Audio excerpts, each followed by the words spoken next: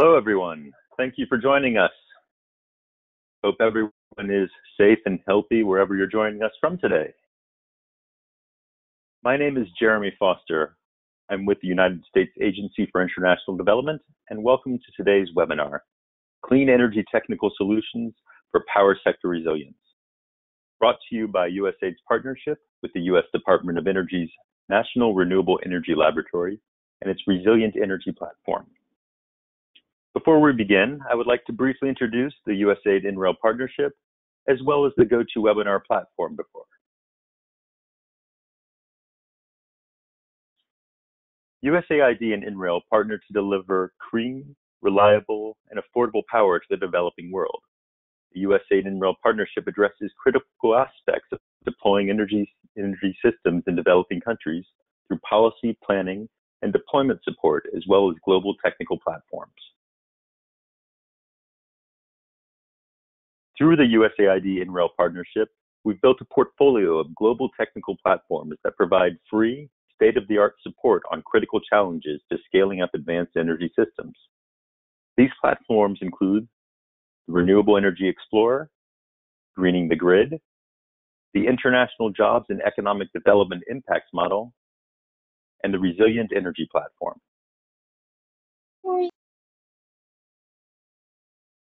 The Resilient Energy Platform provides expertly curated resources, training materials, tools, and technical assistance to enhance power sector resilience.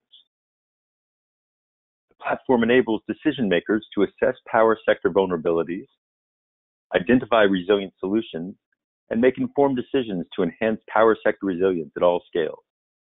More information on the platform can be found at the website shown here. Before we begin, I'd like to go over a few housekeeping issues and quickly introduce some of the webinar's features. For audio, you have two options, either your computer or your telephone.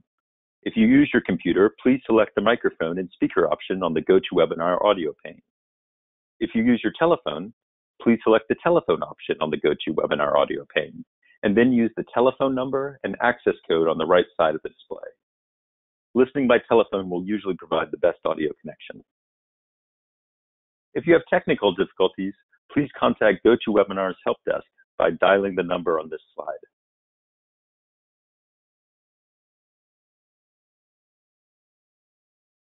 We welcome questions from all participants of this webinar, which we will address at the end of the presentations.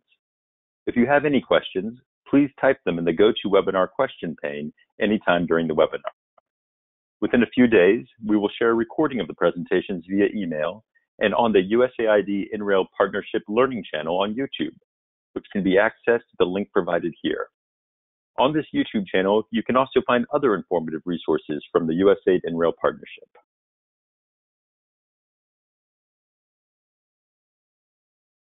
Finally, I'd like to introduce today's presenters. Eliza Hotchkiss, Senior Resilience Analyst with the Resilient Systems Design and Engineering Group at NREL. Stuart Bannister, Renewable Energy Coordinator with the Barbados National Oil Company, and Roberto Acosta, President of the Accurate Solutions Corporation.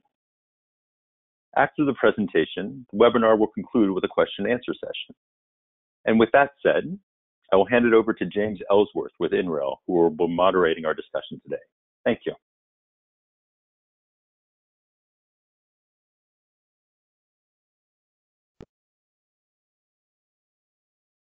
All right, this is James Ellsworth from NREL. We'll start with Eliza Hotchkiss presenting on technical solutions for power sector resilience.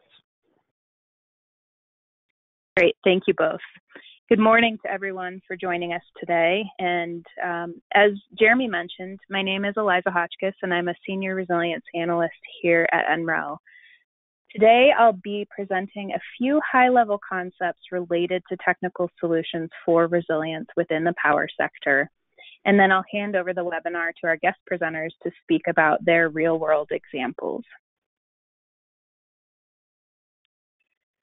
Before we dive into solutions, though, I wanted to start with the definition for power sector resilience, which is the ability to anticipate, prepare for, and adapt to changing conditions, and withstand, respond to, and recover rapidly from disruptions.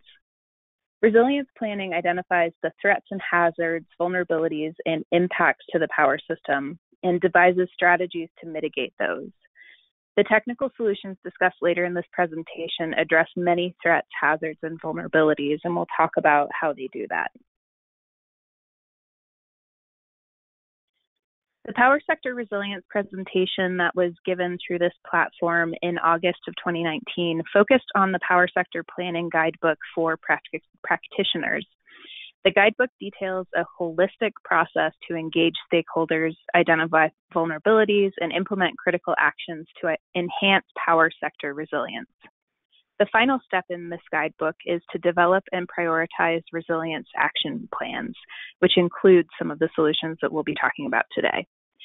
Today's presentation will focus just on those technical solutions, but if you're interested in seeing this webinar or other materials related to the Power Sector Planning Guidebook, please visit the links that Jeremy presented earlier today.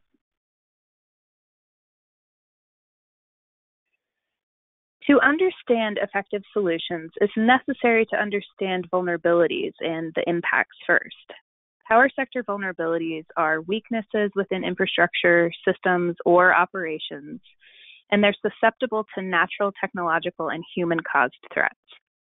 The impacts from these threats include power or water outages resulting from physical infrastructure damage or sometimes aging infrastructure, fuel supply, food and water shortages, shifts in energy demand, and finally, ancillary financial, economic, and social implications of failures within the system. Keeping vulnerabilities and impacts in mind, we will focus on 5 specific resilience strategies shown in the outer ring for the resilient power sector. Starting with energy end use management, we will work clockwise around the strategies. The first of those is energy use management, and sometimes this is called demand side management, and it's often overlooked in power sector resilience strategies. However, this solution can support both short and long-term goals during normal operating conditions and during grid outages. Demand side management is the modification of consumer energy use through education, behavior change, energy efficiency measures, financing incentives such as utility tariff structuring, and all of those measures during short-term extreme events can help reduce peak loads as well as the need for increased generation over time. This technique can reduce the loads needed to be met by on-site generation or battery storage capacity, which could be operating during a grid outage. Good utility-scale demand-side management and approaches such as improved energy-efficient building codes can support a more resilient power system. The concept of passive survivability may not be familiar to many people, so we'll talk about that in the next slide. Passive survivability is a term that was coined by architect Alex Wilson in 2005 after Hurricane Katrina. The term refers to a building's ability to maintain critical life support conditions in the event of extended loss of power, heating, fuel, or water. This idea incorporates ways for a building to continue sheltering inhabitants for an extended period of time during and after a disaster situation. While many of these strategies considered to achieve the goals of passive survivability are not new concepts, such as energy efficiency, as you'll see on this slide, the distinction comes from the motivation for moving towards resilient and safe buildings. This image shows the relationship between older architecture, conventional houses, Energy Star rated buildings, a U.S. Department of Energy program for efficiency called the Building America program, and then passive house standards.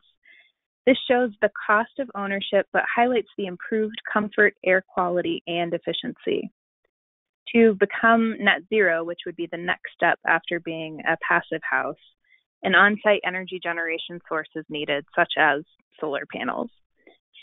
And it's recommended to reduce energy consumption as much as possible through building efficiency standards before installing renewable energy technologies, which I'll discuss next as a solution for resilience. The next strategy we'll cover, as I mentioned, is power generation. And similar to the table shown in the energy end-use management strategy slides, this table includes an effective resilience solution of on-site generation with energy storage. This solution realizes more cost savings, can support local renewable energy goals, and can also reduce the likelihood of service disruptions due to demand spikes during normal operating conditions.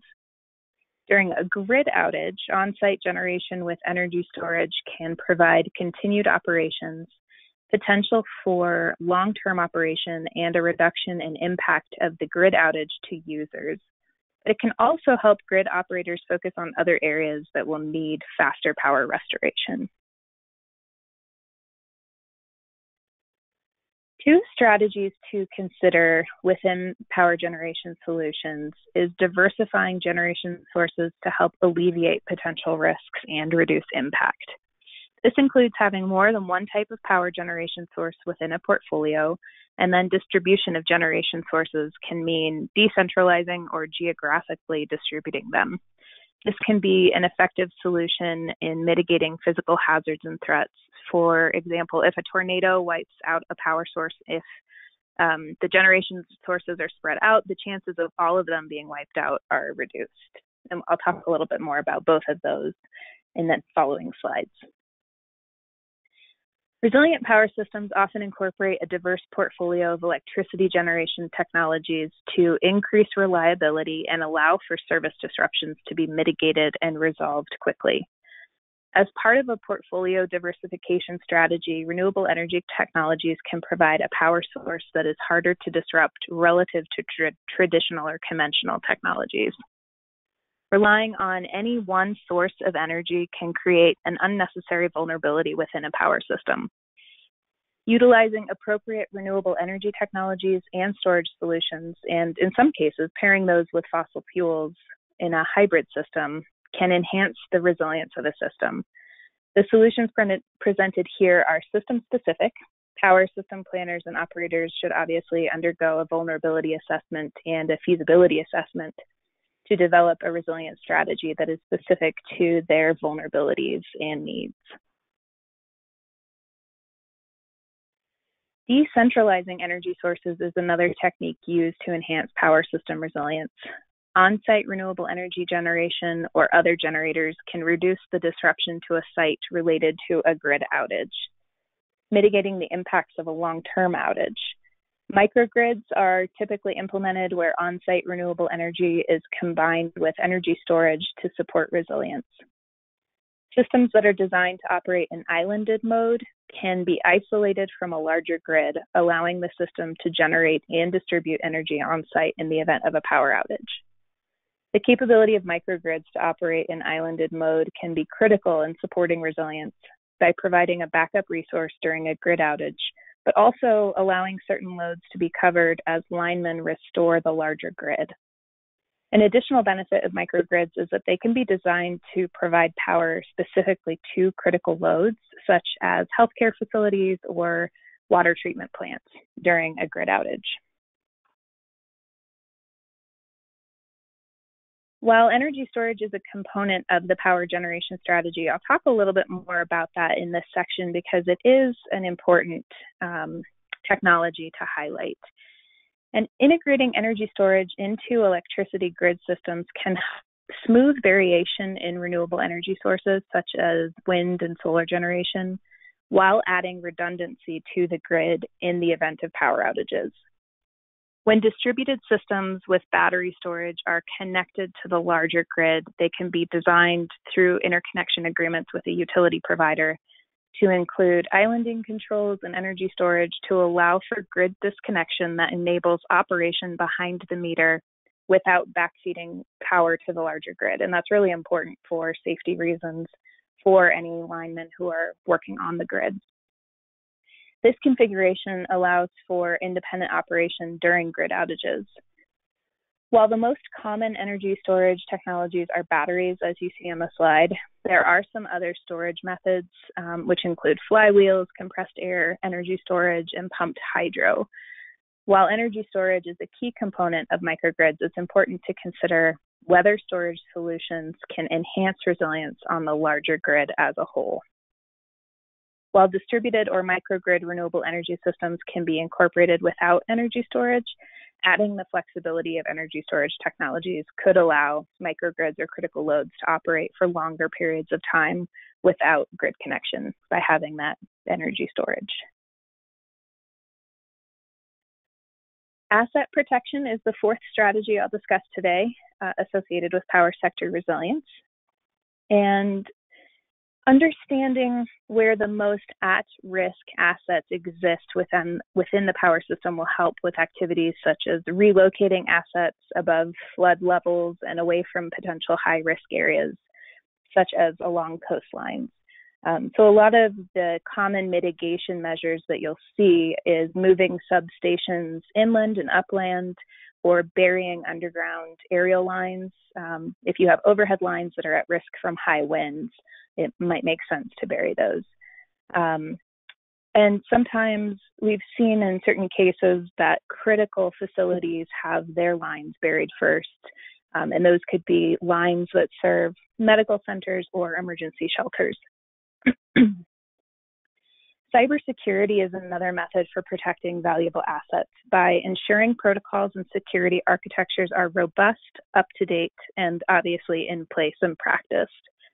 We have more in-depth resources available for cybersecurity frameworks for distributed energy here at NREL, which we won't get into today, but I wanted to bring it up because we do have a number of resources in this area if anyone is looking for those materials. And then the fifth and final strategy I'll discuss is incorporating smart grids. A smart grid provides two-way communication and flexible control within an electricity network to support flexibility, efficiency, and resilience.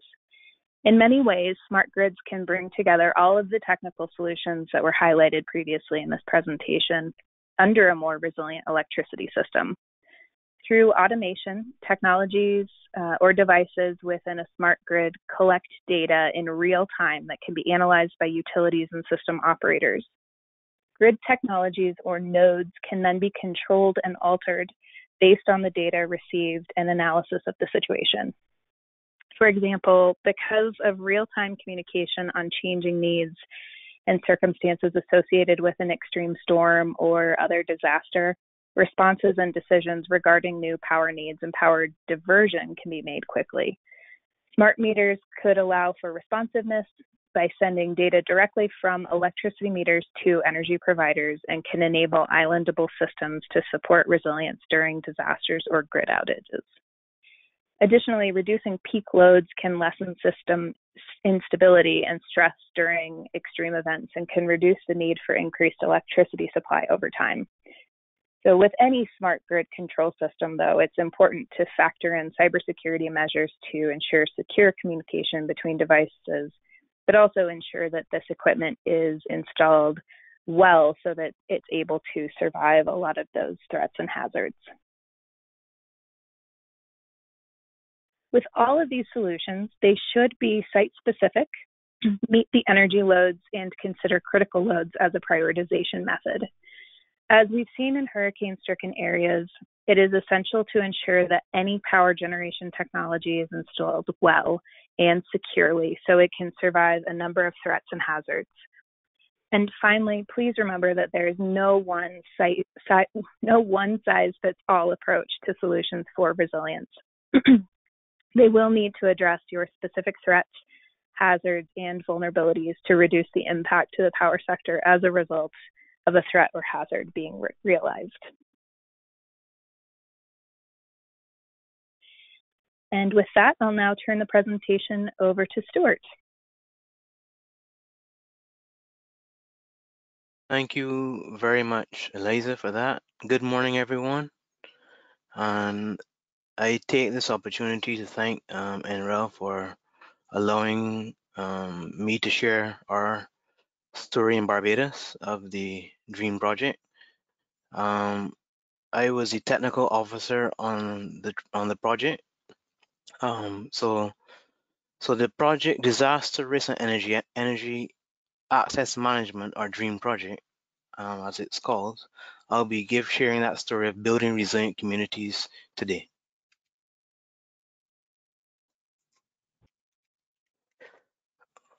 So a bit of overview and agenda of what I'll be discussing this morning. I'll be giving an introduction, an overview of the DREAM project, the project implementation partners and funding agency. I'll be taking a look at the photovoltaic installations that were installed under the DREAM project, showing some photographs of the installations at the community centers, pavilions, and polyclinics that we would have done. Looking at building capacity at the community level and what that meant for the project, and looking at building that capacity in solar photovoltaic installation and maintenance, and also sharing some photos of that training course. So a bit of introduction. Barbados has a population of approximately 285,000 persons. Barbados is a small island developing state and has a land area of 166 square miles. The electrical grid has a total capacity of 239 megawatts, predominantly using imported fossil fuels to generate electricity. We currently have 40 megawatts of renewable energy on the grid, 30 megawatts of distributed solar photovoltaic systems, and 10 megawatts of utility scale solar PV, which is owned by our local utility, the Barbados Light and Power Company.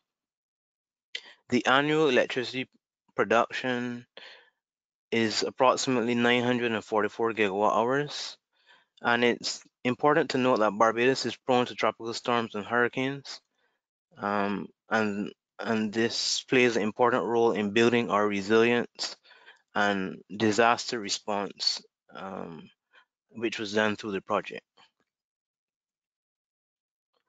So a bit of just context, showing the location of where Barbados is. So Barbados is located in the Caribbean. We're located on to the west of the island chain. Barbados is kind of unique in that most of the islands have some volcanic or geothermal potential. Barbados is unique in the sense that it's predominantly coral and rose from the sea, and we have a unique geology on the island. So just that, a little bit of context of where Barbados is in the world. Now, a little overview of the DREAM project. So the DREAM project was divided into three main components. Component one, looking at the renewable energy policy framework. This aimed at improving the licensing framework for the deployment of large-scale renewable energy projects. Component two looked at clean energy capacity development. This is where we focus our efforts on developing community-level training, and also looked at fostering or engaging the public to further advance the knowledge and exposure of renewable energy in Barbados through two energy expos we would have developed and put on as part of our Energy Month activities. Component three looked at solar photovoltaic installations, and this was focused at the community resource centers and sports pavilions around the island, 22 of them, and all polyclinics on the island. The project commenced in June of 2015 and was completed in November of 2019. The project budget was 1.7 million US dollars, and this was grant funded. So we're now to look at the implementation partners and the funding agency. So the implementation partners were the Ministry of Energy and Water Resources, and which is a government agency, and the United Nations Development Program in Barbados and the OECS. And the funding agency was the Global Environment Facility, or GEF, which offered the grant funds, and that was in the GEF 5 cycle of projects. So now look at the DREAM project's photovoltaic installations. So the first phase of the installations focus on the community centers and pavilions. with a total of 22 systems being installed with a total capacity of 70 kilowatts. These systems are hybrid systems with battery backup, with an approximate size of battery bank between 20 kilowatt hours to 40 kilowatt hours. At the community centers, we designated different loads or critical loads to the batteries, such as electrical sockets to power telecommunication devices, and lighting for offices and hall areas and other bathroom facilities within the centers, so that they would have emergency power in the event there's an outage. The second phase of the project, in terms of installations, looked at installing photovoltaic systems at all 9 polyclinics on the island. These systems were also hybrid systems interconnecting with the diesel generators at the polyclinics, with a total capacity of 172 kilowatts. The polyclinics all have 100% diesel generator backup, so the aim of the project was to allow those generators to have a longer runtime and to offer fuel savings. So the purpose was not only to reduce the electricity consumption at the polyclinics in terms of from the grid, but also to provide those generators to run longer in the event there's a grid outage. So now looking at some photographs of these installations at the community centers and pavilions. So to the top left of the screen, we're looking at the 7.5 kilowatt peak photovoltaic system at one of our resource centers in the south of the island. To the right of that, we're looking at a 5.0 kilowatt system. These are the 2 hybrid systems with the batteries at one of our sports pavilions in the center of the island. And an example of the battery bank is to the bottom left of the screen, and they use AGM batteries, and all the batteries were encased in a protective box, which was lockable, and to ensure their safety and protection as well. And then lastly, a photograph on the bottom right of this screen. You're looking at a hybrid inverter that was used along with the charge controller and data logger. So some photographs of the photovoltaic installations at the polyclinics. On the top left of the screen, you have a 15 kilowatt peak system at the St. Philip Polyclinic in the south of the island. And then one of the largest photovoltaic installation that we did under the project was at our St. John Healthcare Facility, and that is a 51 kilowatt peak installation. And then to the bottom left of this display is a 13 kilowatt system at one of our polyclinics in the center of the island called the Glebe. And to the bottom left of the display is an example of the 66 kilowatt inverter that's used at the St. John facility. Just a note, these systems under the polyclinics all use optimizers to enhance the performance of the systems, and the inverter used was Solar Edge. So now looking at building capacity at the community level. So the DREAM project was tasked with developing a training course. One of our stakeholders, the community development department, had really insisted that we focus and develop this course for the advancement and uptake of renewable energy in Barbados. So we reached out to the Technical Vocational Education and Training Institute, the TVET Council, to develop a solar photovoltaic installation level 1 MVQ. So it's accredited program on island, and the target group for the project was the youth and underemployed, and the aim of the course was to increase the knowledge of solar photovoltaic installation and have persons who are properly trained in basic solar photovoltaic maintenance. Now, we ran a pilot within the project, and 13 persons completed that training, and we had engagement with the private sector as well. So there was a number of private sector companies, photovoltaic installation companies, who came in and partnered with us in terms of donating photovoltaic equipment, tools, and safety equipment for the program. And a number of these companies also offered internship opportunities. So when the um, the persons completed the training, they would be given an opportunity to apply their skills, that they were newly acquired skills, in a real world scenario. So that was important for us to have not only the private sector involved and in the donation of equipment, but also allowing and giving the opportunity to these persons to have some real life training and experience. So now, lastly, we're gonna just take a look at the photographs of the training. So to the top left of the screen, we just have a couple of the students holding a photovoltaic module along with some racking. And then to the left of that picture, we have some of the students in their personal protective equipment, which is important. Safety is always paramount as we install these systems, and they're measuring some of the racking to be installed.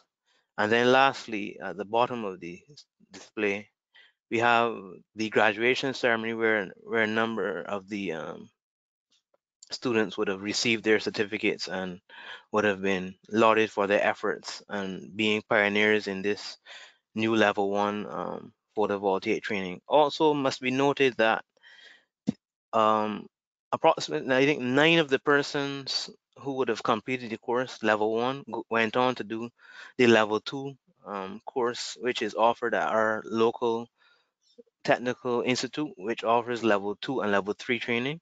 So those persons saw that they enjoy the program so much that they were encouraged to go on further and develop their skills even more. So that was encouraging.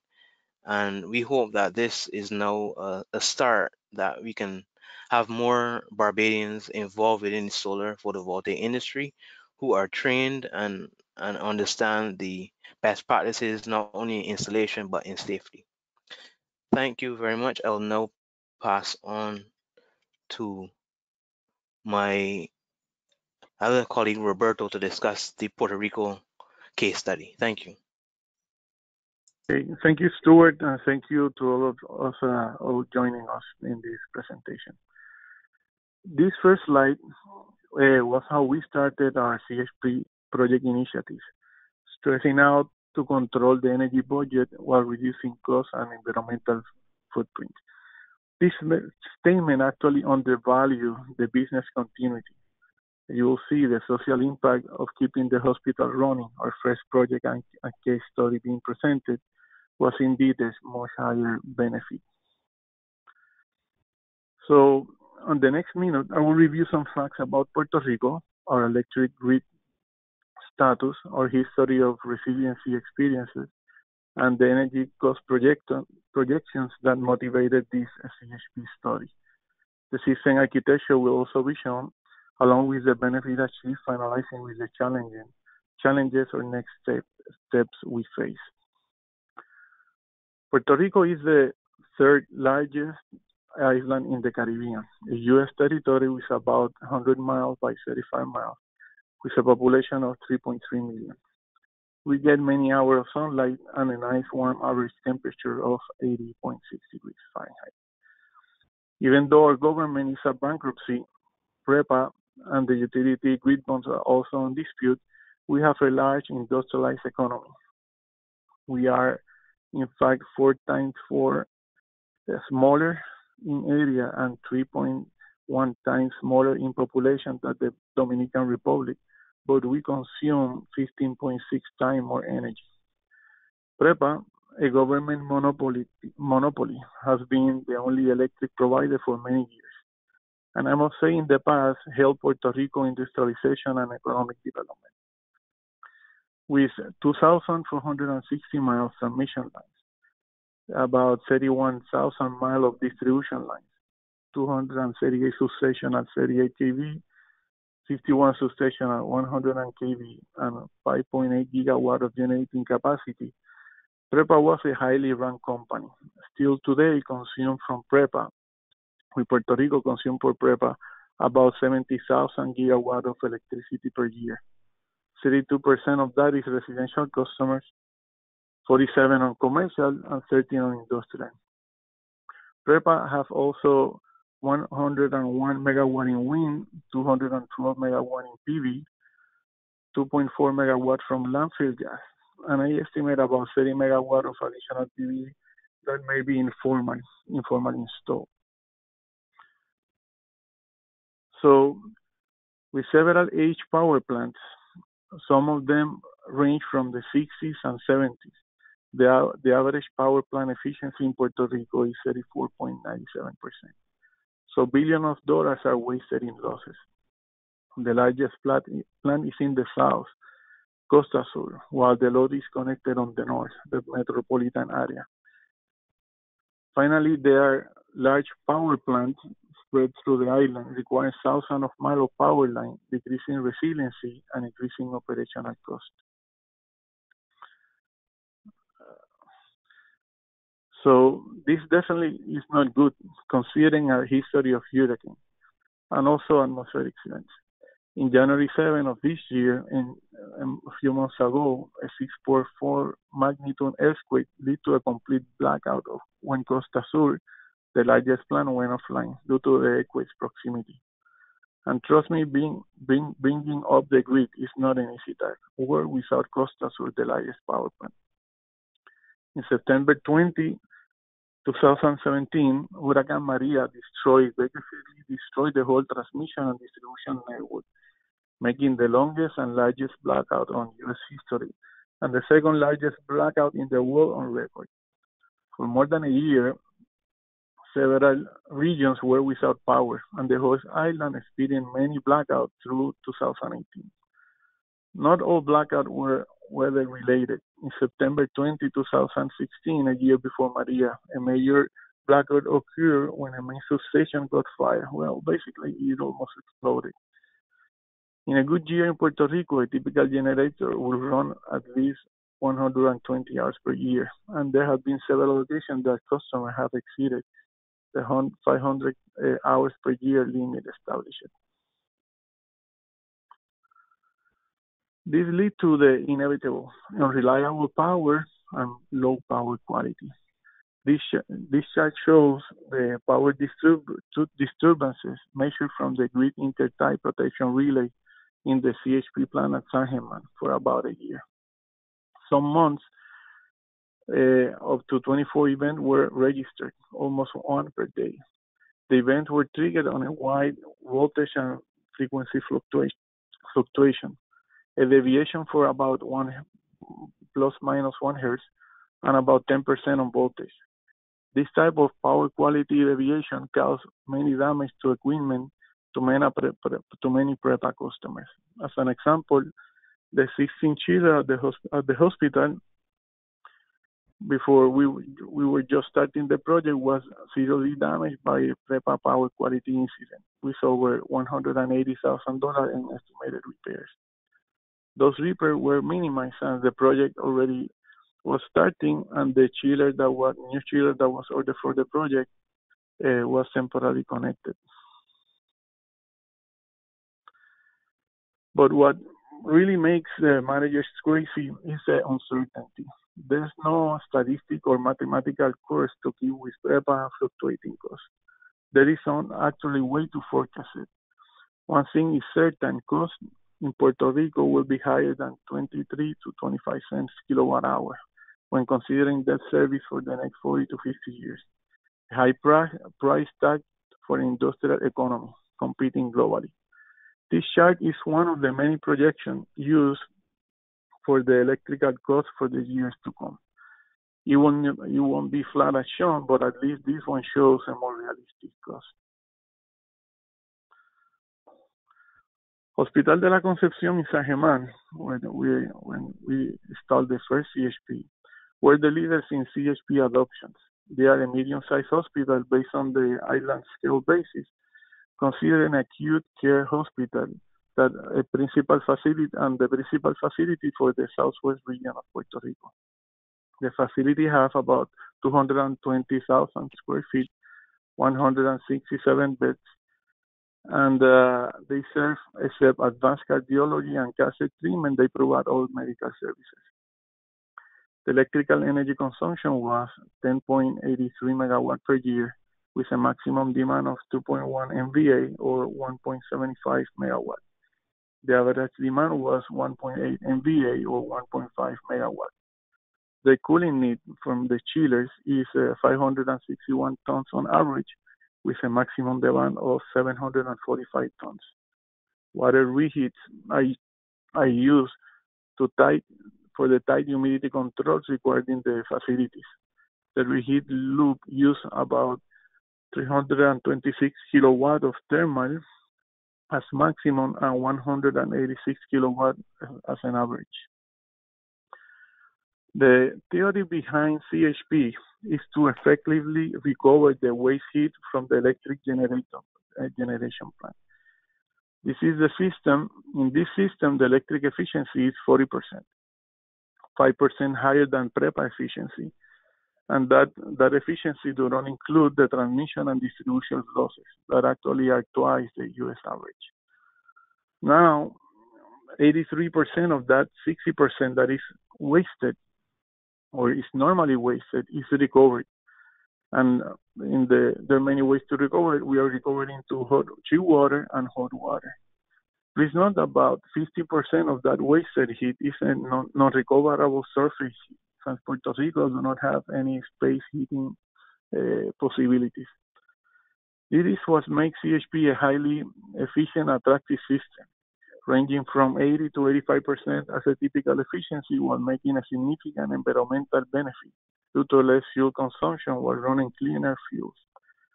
Compared to a 60% best available combined cycle gas turbine system, a good CHP operates 42% higher than the thermodynamic returns on a combined gas cycle turbine. There are many ways to recover the heat, as I mentioned. Chilled water was the major hospital need, but steam, hot water, or even additional electricity could be generated. This is a slide from the DOE webinar where it shows several recovery options. Okay. The system block diagram that was used with some live data in the hospital is being presented. As an example, the fuel will go from this green line to the generators. There are two generators, one backup of the other, and electricity will be produced. That will be the first power available from the fuel. So, as it is mandatory, right? This process will generate heat, and there's three types of heat: on the exhaust gas, on the jacket, and on the second stage intercooler of the turbo. So the exhaust gas is diverted to an absorption chiller, okay, and the high temperature jacket water is also diverted to the absorption chiller. With those two, that heat is converted to a maximum capacity of 350 tons when the plant is operating at maximum capacity. And the low-grade heat from the second stage intercooler is through a heat exchanger exchanged on the reheat loop, as I indicated. The electric chillers are in series, and this is advantage because the thermodynamic process that is occurring on the absorption chiller is low, and the electric chiller will make a fast response needed by the hospital. Notice that at this particular time, and the absorption chiller was not operating at best thermal capture, the efficiency of the system was 83%. And as a final notice, not on the electricity, this system supports a flicker-free transfer from the grid to island mode or vice versa. We finalized commissioning of the second generator about 6 hours before Hurricane Irma arrived to Puerto Rico, September 7, 2017. Even though the construction of the heat recovery building was not fully started, just the foundation. The hospital just disconnected from the grid hour before the power was lost due to Hurricane Irma. Maria got us disconnected, and from the longest power outage in U.S. history, we were fortunate. As the only hospital that operated full service without interruption in Puerto Rico, Hospital de la Concepción became the host for the disaster relief team assistance from Hurricane Health Services and carry out all medical laboratory studies, surgeries for half of the island. The death toll during the hurricane was about 5 lives, but 3,000 people died due to the lack of care just after it. As an example, the owner of the company contracted to do the HVAC control on the heat recovery building died because he could not dialysis on time. He lives on the metro area. Hospital de la Concepción saved 284 persons just by providing dialysis procedures. It was a great collaborative effort where the Armed Forces helped in providing additional supplies and doctors performed emergency services. From laboratory services to neurosurgeries, the social benefit of having a hospital in full operation was a much higher and greater benefit that we could remotely imagine. This is the aerial photo of the back of the hospital that serves the facilities of the cogeneration unit. Those white containers are the engines, and these are the dump radiators that if the heat is not consumed on the heat recovery building have to be dumped so they could continue its operation. This is the exhaust gas line transporting all the exhaust gas to the interior of the heat recovery building, and also the heat recovery lines are around there. And from the heat recovery building, these are the chill water and hot water going to the hospital. The electrical is underground, and the main substation is in this area, in this corner. Okay. So on the achievements that we observe, on the technical achievement we observe on the hospital, we first applied the energy efficiency. So 18.9% of the demand was reduced just to efficiency improvement measures. Due to high electric chillers that normally operate at partial loads, pump efficiency in excess of 80%, and LED lighting that goes above 150 lumens. When the heat recovery is considered, the demand was reduced by 39.35% or to 894 kilowatt on average. Environmentally, we displayed 774 cars or 554 cars. The sulfur oxide emissions were reduced by 95% and 40% on greenhouse emissions. And those projections are for EPA compliant utilities, and PREPA is not an EPA compliant utility. As indicated on previous slides, the power production of central plants is a huge. The many millions of gallons of water are used just to cool the facilities where the heat is dissipated. This project saves about 1 million gallons of fresh water and 295 millions of salt water that will not be dissipated on the central power plants. The business continuity experience through Maria was uninterrupted, but through the 3 years of operation, we have had only 2 interruptions. And there were not big things. One is a seal of one of the pumps actually leave that the jacket water was discharged, and the pump operation was interrupted, and the engine was interrupted. And the other was a belt on the dump radiator. We have, shared our experience with FEMA, the Puerto Rico Energy Board, the engineers, and the other hospitals and institutions, so that this benefit is also shared to others. This is a photo of the interior of the heat recovery building. This is right in the back, the heat transfer package with the low-grade heat is transferred to the reheat loop. If for some reason it fails, then the condensing boiler will step in and produce the necessary heat. These right here are the electric chillers that are in series with the absorption chiller. And here You see, this is the assertion chiller. This is the output of the exhaust gas, where it is reduced from 950 degrees to 285 degrees. And this the electric chiller sitting behind it, and the other chiller is to the right. So we have shared the lessons and hoping for a resilient, distributed, collaborative, and open grid, where the experience lived during Maria are part of any facility, not just the hospital. Then creating what I call a new urban model for our society. For me, it is a smart grid, or better, a smart community. With that said, thank you very much for your patience, and now I leave you with James. Thank you, Roberto, and thanks to Stuart and Eliza for the really informative presentations that all showed the huge positive impacts that clean energy technical resilience solutions can have for power sector resilience. This is James Ellsworth from the National Renewable Energy Lab and the Resilient Energy Platform, and I'll be moderating the question and answer section of the webinar.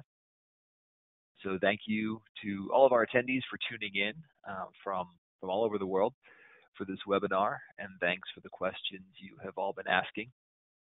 I will remind you that if you do want to ask a question, please type it into the question pane on the GoToWebinar control panel that is probably over to the right-hand side of your screen.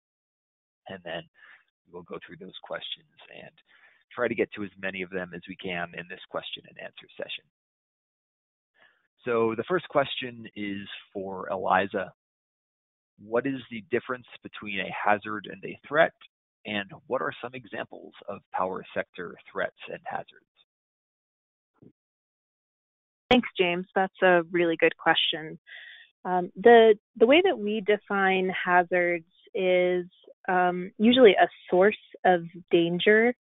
And while it's kind of nuanced, a threat can be a person, organization, or a thing that acts with intention. So whether or not it's realized, it is a threat, and it would exploit a vulnerability. And I'll talk about vulnerabilities in a second. But within the power sector, some hazards could include earthquakes, hurricanes, as was mentioned previously, tornadoes, and a hazard could be something like sea level rise or cyber attacks. So, for a threat, it could be sea level rise or cyber attack. So the way that we like to differentiate between hazards and threats and vulnerabilities is that a hazard or threat can't necessarily be controlled. All we can do is mitigate against the potential impacts associated with those. Whereas a vulnerability is a weakness within the system, which could be physical, technical, organizational, or operational, and those are things that we can control. So it's slightly nuanced. There are a lot of materials available. FEMA and the Department of Energy within the United States have a lot of useful and really informative resources around those topics if people are interested in learning a lot more about that. All right, thank you, Eliza. We'll send our second question over to Stuart. A question about clarification on what are the resource centers, and then what resilience services do they offer, say in the instance of a grid outage? Okay, thank you for that question. So the community and resource centers are, in the event of a disaster, they're used as relief centers. So they offer communication points throughout the island.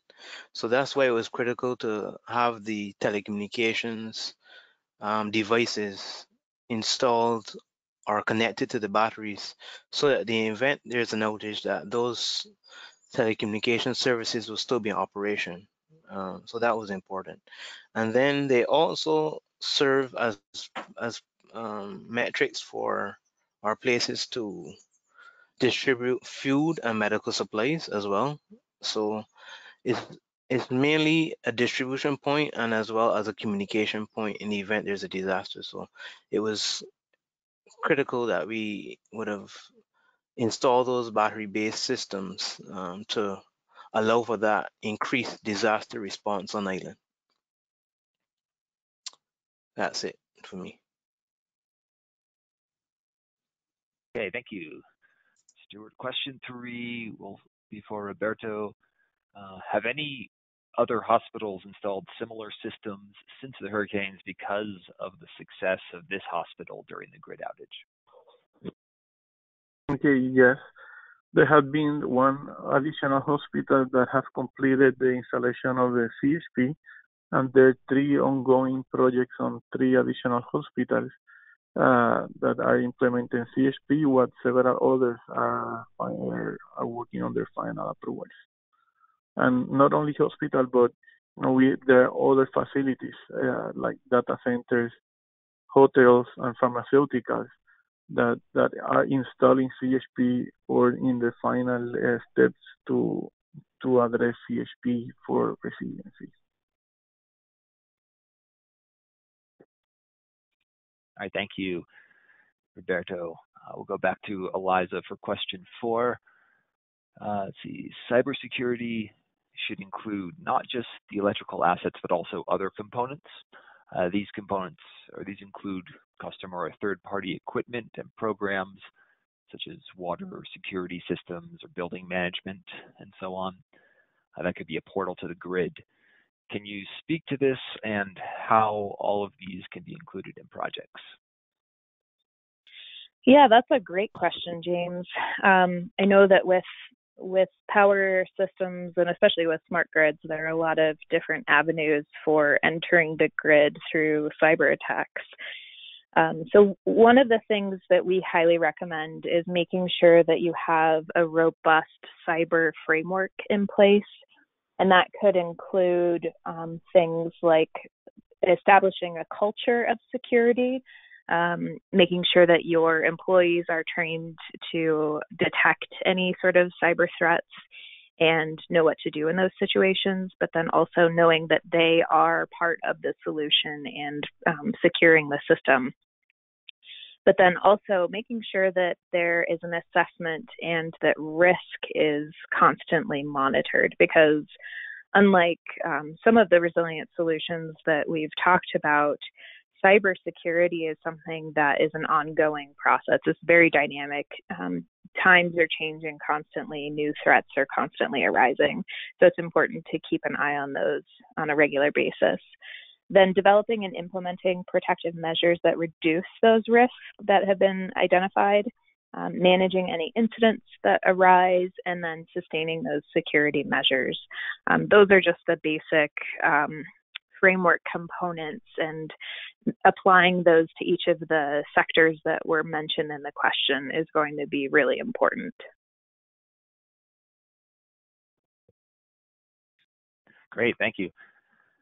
Go back to Stuart with the next question. How did this DREAM project get initiated and funded, and what were its goals? Thank you for that question, James. So the DREAM project came about from a need to increase Barbados' disaster resilience, and through collaboration with UNDP, the Ministry of Energy and Water Resources, and GEF, which was the funding agency, a project proposal was developed, and we approached the GEF, and the project was approved, our proposal was approved, and the project was developed, the project document was developed, and the project came into being with a need to improve the climate resilience and disaster risk management on island, and also with an aim to promoting solar photovoltaic installations in public buildings for the enablement of clean energy access. And that was done through the installation of the photovoltaic systems at the community centers and polyclinics, which we would have done under component 3.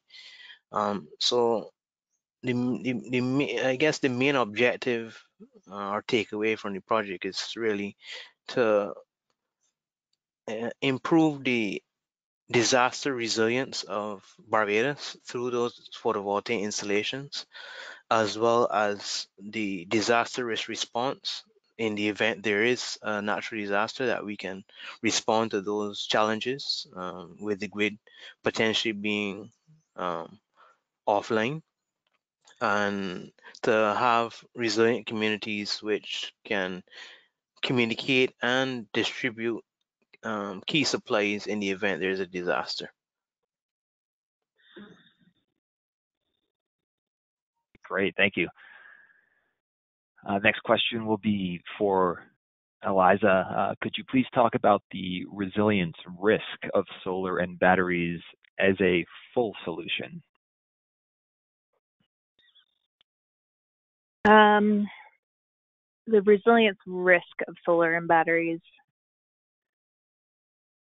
If I'm understanding the question correctly, I think that some of the risks associated with solar and batteries are if the equipment isn't installed correctly or securely, that could be a potential problem. If the equipment isn't installed so that it can island from the grid, so that it can isolate and operate behind the meter during a grid outage, there could be a potential that those technologies could what we call backfeed onto the grid. So it's really important that those do have islanding controls and that the utility is aware that those systems exist, so that they're not sending linemen out to restore power and having those systems backfeed onto the grid. I think some other potential risks associated with those is people just not knowing how those systems operate and trying during a grid outage or some larger disruptive event, trying to get those systems back up and running without necessarily having the right technical knowledge. So it's really important to make sure that those are installed correctly, that there's communication with the utility and the site that has that type of equipment installed, and that those islanding controls are in place just to mitigate those risks. Great, thank you. We have time for a few more questions, and if we don't get to answer any of your questions during the webinar, we will try to follow up with you and answer those questions in the follow-up email that we will send, that will include a recording of the webinar today. We will also post that recording and the slides on the Resilient Energy platform for anybody to reference after today. So the next question will be for Stuart.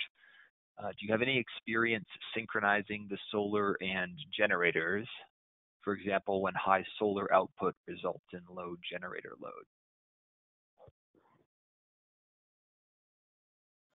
I don't have experience per se with that exact example, but I could provide context of what we would have done in the Dream project in terms of when we interconnected our generators, our photovoltaic systems at the polyconnect with the generators there.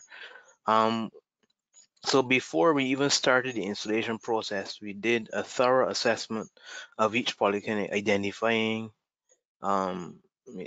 key parameters. So for instance, the identification of where the PV modules will go in terms of roof space, where the inverters will be housed, looking at the cable routes and measuring the cable runs, and also gathering key information in respect of each generator or the genset. So looking at the manufacturer, the kVA output of the generator, ensuring that all the generators were serviced and in good working condition. So we worked along with the technical management unit at the Ministry of Health and Wellness, and who are familiar with these generators. And then we also work with the installer or the company contractor who was tasked with installing the systems to ensure that the systems were compliant the photovoltaic systems were compliant with the generators. So we ensured and we checked all the ATS controls, and so thorough checks were done to ensure safety of the equipment, both on the photovoltaic side and existing equipment, and to ensure that the systems meet code compliance on a national level. All the systems were inspected by our local government engineering, electrical engineering department before being connected to the grid, and also there are also requirements that before you interconnect the systems, that our local utility, Barbados Light and Power, also does inspections, and there's also settings on the inverters for frequency ride through and other different parameters which the utility would require. So there were a number of checks and balances that were done to ensure the safety and compliance of the system, working together with the generators. All right, thank you. And we'll go to one more question here for Roberto. Any questions with fuel or any issues with fuel supply logistics for the hospital?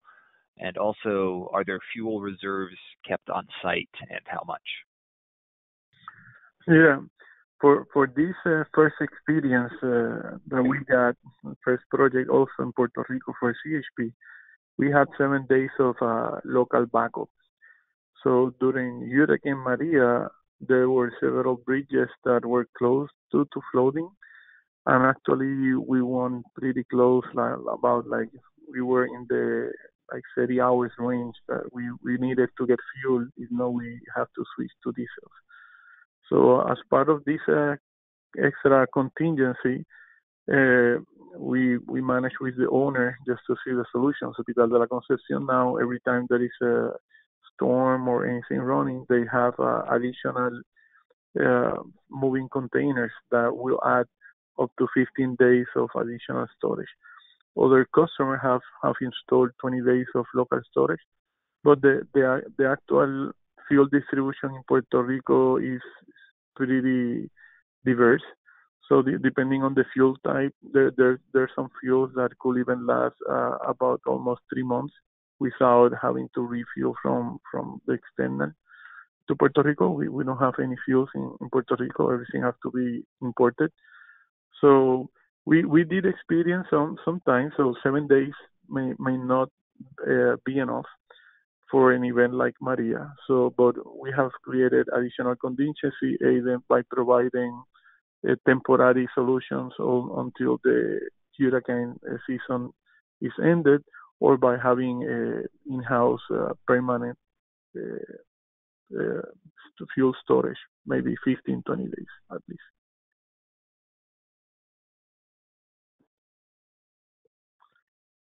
Okay, thanks. So we do have time for a couple more questions. So let's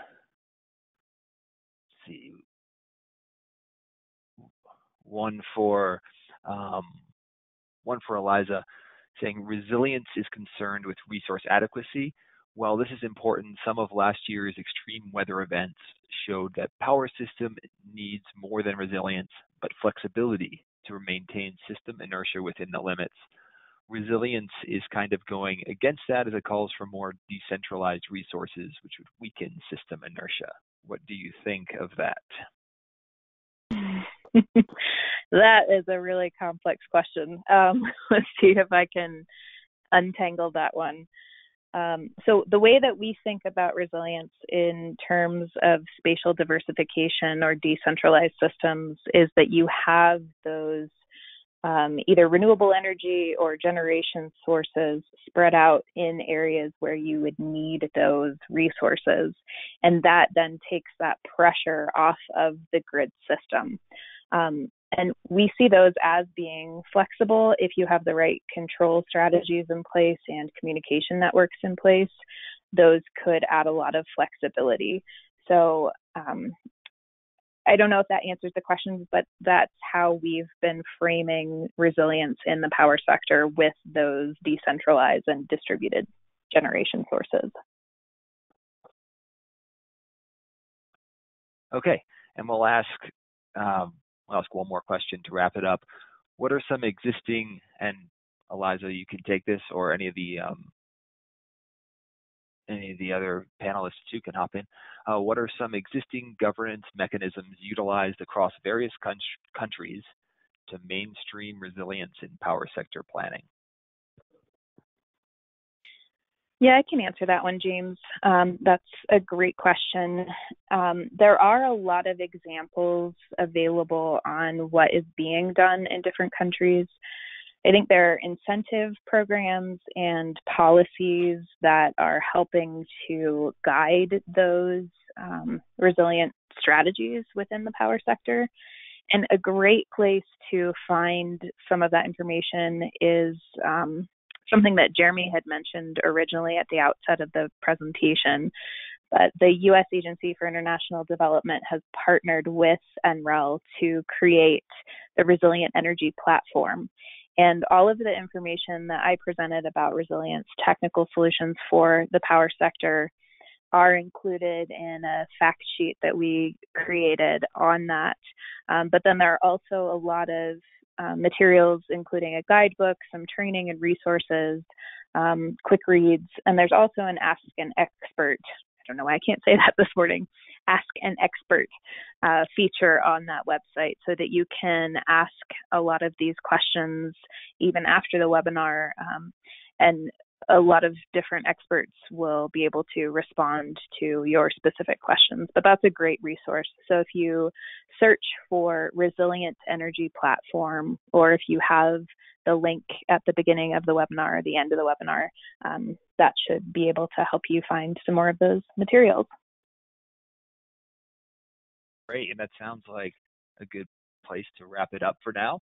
So thank you again to everybody in our audience for tuning in and for all your great questions. There were a lot of great questions we did not get a chance to answer, unfortunately, but we will try to reach out to those who ask questions and answer them via email after the webinar.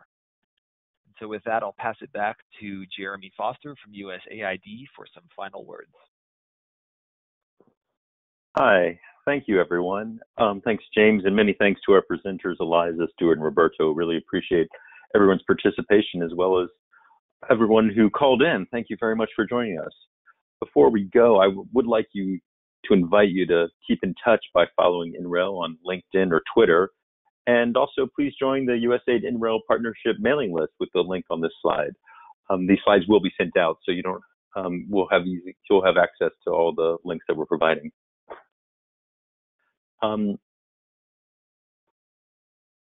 So once again, thank you to our presenters and attendees. We really appreciate your time and hope you can take some valuable insights back to your organization. So thanks again, and everyone have a wonderful day.